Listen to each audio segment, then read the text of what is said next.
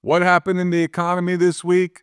A mixed bag of good and bad, all leading to a lot of uncertainty. Let's take a look. Before we begin, remember to like this video and subscribe for more economic updates. On Monday, the National Association of Home Builders, NAHB, reported that its November housing market index rose by 3 points to 46, significantly outperforming expectations. Economists had predicted a 1-point drop from October's reading of 43. NAHB Chairman Carl Harris attributed the surge in builder optimism to the recent Republican election victory, stating, "With the elections now in the rearview mirror, builders are expressing increasing confidence that Republicans gaining all the levers of power in Washington will result in significant regulatory relief for the industry that will lead to the construction of more homes and apartments."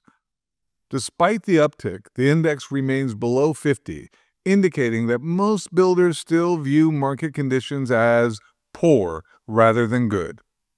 Contrasting this optimism, the Census Bureau reported on Tuesday that housing starts fell for the second straight month in October, dropping 3.1% to an annual rate of 1.31 million units. This decline was steeper than the expected drop to 1.33 million units. Single-family housing starts fell even more sharply, down 6.9% to 970,000 units, especially in the South due to Hurricanes Helene and Milton. Persistently high mortgage rates continue to impede better numbers.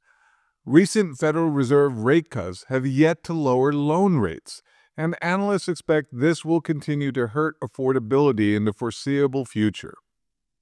Adding some positive news, the National Association of Realtors reported on Thursday that existing home sales rose 2.9% year-over-year in October, the first annual increase in over 3 years. Monthly sales climbed 3.4% to an annual rate of 3.96 million units, beating economists' forecast of 3.93 million.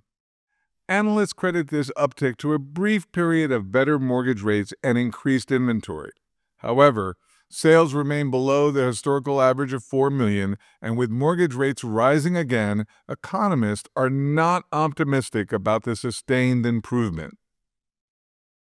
In other news, the Conference Board reported on Thursday that its leading economic index, LEI, fell 0.4% in October to 99.5.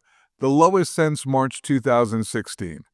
This marks a continuous decline since the board abandoned its recession prediction in February. Manufacturing was notably weak, with new orders declining in 11 of 14 industries, and manufacturing hours worked falling by the largest amount since December 2023.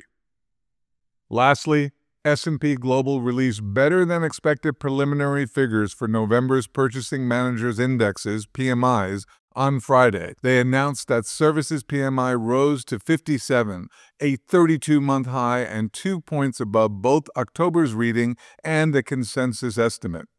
The Manufacturing PMI remained in contraction territory below 50, but improved to 48.8 from October's 48.5. exceeding the projected 48. As of this month, manufacturing PMI is at its highest level since July. That's it for this week. Like I said, a mixed bag. The general theme is uncertainty. This is Devlin Steele for Augusta Precious Metals, signing out.